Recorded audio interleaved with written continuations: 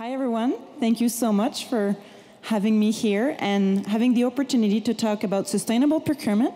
It's probably a new subject for some of you, but it really complements sustainable production. So let me start. So quick agenda. I'll give you a little bit of context why CBC-Radio Canada implements sustainable procurement, how it supports sustainable production, and let's move on. So first, maybe you're asking yourself, so what is sustainable procurement? Sustainable procurement, it was supposed to appear, but that's okay. You have the answer. So sustainable procurement, well, procurement is very important for every organization. And when you want to implement sustainable procurement, you need to add social and environmental to your procurement decision. So usually we have our requirements, and then we have our technical elements and financial. When you do sustainability, you include social and environmental to your decision. So that's pretty much how you do sustainable procurement. At CBC-Radio Canada, the social pillar is really about reducing barriers for vendors from underrepresented groups. And we also want to promote vendors with equity, diversity, and inclusion practices. And for the environmental pillar, we want to promote environmental products and services, as well as vendors who have sustainability practices. So now you know a little bit more about sustainable procurement. But why is procurement important? Well, first, and I heard Danielle say, I usually say an efficient lever, but I think I prefer a driver. So it's a very efficient driver to support environmental objectives. And what you see on the right is an iceberg. And you know usually, and I'm not going to go too much into scope and GHG emissions and all that, but the emission usually that we know and we control, the direct emission from buildings and fleet that we own, are the top of the iceberg. But what's underneath is really what is indirect emissions. The travel, the corporate travel, the things that we buy, so procured goods and services, are what you see below. So procured goods and services and capital goods are usually bigger amount of greenhouse gas emission than what we have on top. So that's why if you want to go into net zero carbon and reduce your production and your emissions, you need to tackle sustainable procurement. You need to tackle your procured goods and services. Also, you know, sustainability is in all organizations. You have sustainable experts, and they do a really good job at raising awareness and talking about sustainability. But when you also bring it into procurement, since everybody collaborates with procurement, then together we increase awareness on sustainability. So that's also going together. I also want to say that procurement is a very collaborative way of working, and you'll see, and we heard this morning, you know, collaboration is key, and so procurement is also important to collaborate with internal and external. You probably recognize this. So at CBC-Radio Canada, we have an environmental strategy, Greening Our Story. And these are the targets we have by 2026. And procurement is a lever to help achieve all these targets. So to reduce carbon emission, energy, we heard a lot about waste and recycling. A good way to reduce waste is really by procurement. Because in procurement, we control what we bring in. Into our building, into our process. So, but what I really want to bring your attention is really our procurement target. So, as you can see, by 2026, we want that at least 25% of our request for proposal contains sustainability criteria. So that's really the target, and that's why we just launched our procurement initiative. So how did we develop this initiative? First, we wanted to make, the 25%, we want to make sure we choose the right procurement to include sustainability. We want to maximize our impact. And I'll talk more about it later. Also, I want to talk a little bit about the capacity. Sustainability is one thing, and procurement is another thing. We need to bring these two things together. So that's why this initiative is really to develop capacity, and we have an initiative that's called Sustainable Procurement Champions. And we have 27 people that volunteered to support the initiative. And of course, as I said, procurement is there to help achieve the 25% target, but all the other targets. So that's the initiative in a nutshell. And now I talk a little fast. So I'll let this video play. I hope we can play. It really presents the Sustainable Procurement Initiative. And then I invite you to listen to the voice because it's someone that's very passionate about sustainability, and it's here. She's here. So please play this video. Oh, is David there? David Doyle? So in this slide, there was a video to play. Oops. Give me a couple. No, it's not working. Maybe at the end? On the corporate website? Okay, sorry for that. We have a very great, but as you can see, we have this video on our corporate website. So if we don't have the chance to see it today, you can go and see it on our website. So it really presents the initiative, but I will talk about it in the next slide. So that's okay. Let's continue. So first, just to say that the Sustainable Procurement Initiative was launched in August 2023. So it's brand new, and we just launched the Vendor Code of Conduct. So it was really important for CBC-Radio Canada to make sure that the vendors that work with us respect human rights, ethics, and the environment. And so also we want to promote vendors that have sustainable policies and practices, and so we encourage our vendors to establish their own policies. And so the Vendor Code of Conduct is included in our contracts. We also launched a directive on sustainable procurement. And so of course you didn't see the video because it was explaining a little bit the directive, so I'll try to summarize the video. So when we buy products, first we ask ourselves, so is there a sustainability risk? So we have some question so that we can tackle the right procurement to put sustainability requirements or criteria. So we have 14 categories that we establish that when this product or service is required, we include sustainability criteria, and we have support from our functional experts in sustainability. So that's for the top part.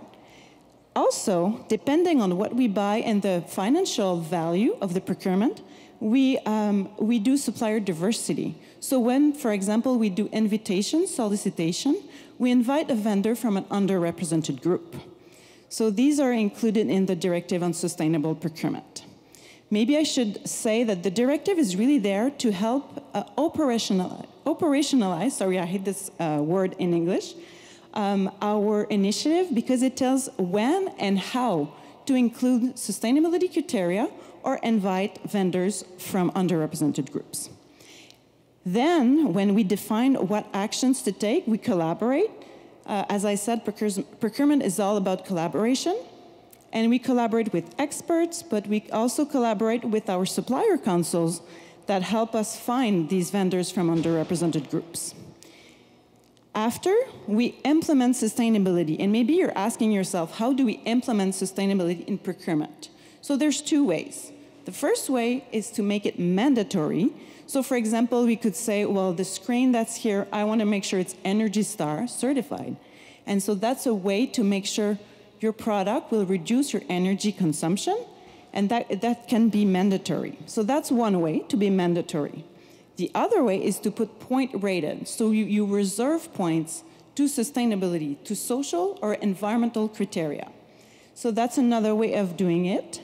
And you make sure to make a difference. We talked earlier about cost. So that's another way of, you don't only take into consideration technical and financial, you add sustainability and you reserve points so it makes a difference in the overall evaluation. And finally, we evaluate and we issue the contract. So very quickly, this is what the Directive on Sustainable Procurement is doing. I talked a lot about vendors from underrepresented groups. I just wanted to say who they are. So they are the same groups than in our Progress and Progress plan. This is our Equity, Diversity, and Inclusion plan. And so there's 5 underrepresented groups. They are racialized people, women, people from LGBTQ2+ community, indigenous people, and veterans and people with disabilities. When the company is 50% or over owned, managed, and operated by these communities, this is a vendor from an underrepresented group. And these are the vendors that we want to reduce the barriers. Now, one thing that I really want to put some emphasis is the fact that, in procurement, and we talked about nerds, we're a little bit nerd as well. So we really like to make sure it's based on science, so we rely on evidence. It's important in procurement, but it's also really important in sustainable procurement. So when we promote vendors who have environmental policies, practices, we want to make sure they're using standards. If they're measuring their greenhouse gas emission, are they following the GHG protocol? Are they reporting? Are they using CDP? We really want to make sure it's based on science and we have evidence. It's the same thing for product and services. When we want to select product and services with lower environmental impacts, we rely on environmental certifications. We make sure that the environmental gains are real, based on science, and validated by an independent party. So this is something that is, if you know me, 5 minutes? Okay. If you know me, you know that's very important for me. No greenwashing in our sustainable procurement initiative. As I said before, it's very important to collaborate internally. So we have functional experts, our expert in sustainability. I've talked about the procurement champions, but we also collaborate with councils, so supplier council, who certify vendors from underrepresented groups. We are members of WeBe Canada, who certifies women in business, CCAB, who certifies indigenous businesses, and CAMC, who certifies racialized businesses. So, and we also rely on experts. We have groups that are specialized in sustainable procurement and help organizations to promote sustainable procurement, and they have some tools. So very important, if we want to get to net zero, if we want to decarbonize our industry, we need to work together. We need to ask our supply chain to decarbonize and our vendors. So that's why we say it takes a lot of people. Now, maybe the part that interests you the most. So why are we talking about sustainable procurement if it's a sustainable procurement production forum? So when we look at the impactful categories in Alberta, you have travel and transport, that's the most important one, with the most impact, utilities consumption, and material use and disposal. So what sustainable procurement can offer is to support the procurement of energy efficient, low carbon products. We support sustainable set builds, certified studios. We work with, of course, the fleet and the travel. We find solution, we work with them. The last sustainable travel, we ask for greener hotels. These are all things that can be done through procurement. I talked about reduction of greenhouse gas emission. And one very important point is to support your production sustainability plan. Procurement can help you support your plan. Of course, it helps, just like your production, you have EDI, you want to diversify and put EDI up front with your production. Same thing with procurement. And finally, as I said, it's a very good opportunity to engage and collaborate with stakeholders that have the same value as you. I think I'm almost done. Yeah. What? Oh, we have the video. Thank you. Okay. So I will stop here with this because maybe you're saying that's very interesting, Annick, but I wouldn't know how to start. So these are like key tips on how to start. Whoops. Is this me? Sorry. Oh, I'm fighting here. Okay. I won. Perfect. So first, I want to say don't start from scratch. Resource exists, groups exist. Find the resource, survey your suppliers. Maybe you have suppliers in your supply chain that can support you already with lower effort. Set objective, make sure they're relate to the objective of your organization. Set objective, collaborate. Collaborate internally, externally. Another point, and I've heard it today, choose categories to have an impact. Don't try to do it all. Choose, let's say, 3 categories and green that category, or diversify your supply chain in these categories. Then, very important, include sustainability in your processes. It will not function or work properly if it's not included in the procurement process. Make sure it's included in the process. I heard about tell us how to do it, make it mandatory. Make it mandatory. The Directive on Sustainable Procurement, it makes it mandatory now at CBC-Radio Canada to include sustainability. Make it mandatory in your policies. Thank you. Build capacity. Make sure you build your capacity on sustainability across the organization. Make sure procurement talks to sustainability because that's needed. And integrate in your procurement. I didn't have enough room, measure, and a report. So I think that's it for me today. If we can don't forget to visit our corporate website. If you are a supplier, register to our new portal that you will see in this video. Thank you. CBC-Radio Canada's supply chain management team is proud to take action to incorporate sustainability, equity, diversity, and inclusion into its business practices. 2 new tools have been created to make this happen: the Vendor Code of Conduct and the Directive on Sustainable Procurement. The Vendor Code of Conduct sets out the principles and expectations that vendors must meet when doing business with CBC-Radio Canada.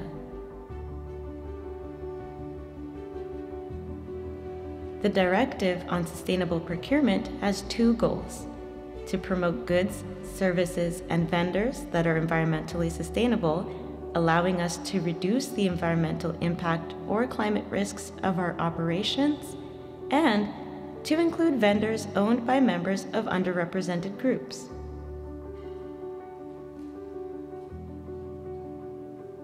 So how will we achieve this? By embedding social and environmental strategies into the procurement process.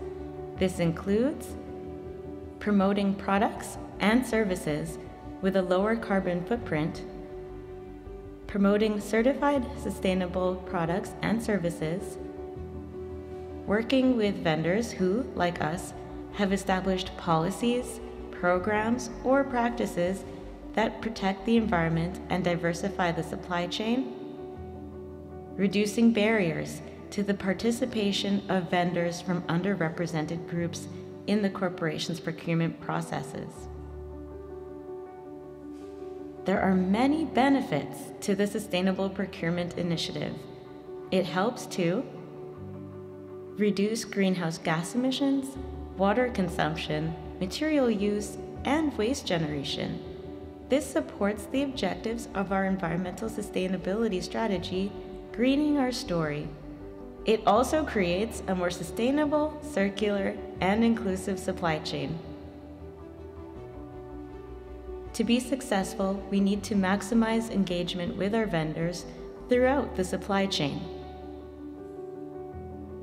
We have therefore developed a new portal for vendors interested in doing business with us to register. The portal allows vendors owned by members of underrepresented groups to self-identify. Environmentally sustainable vendors can also share information about their sustainable goods, services, and practices. We invite you to register to be added to our database and access more opportunities. As the national public broadcaster, we take our social and environmental responsibilities seriously. Join us in our commitment, and together let's create a supply chain that's more environmentally sustainable, equitable, inclusive, and diverse.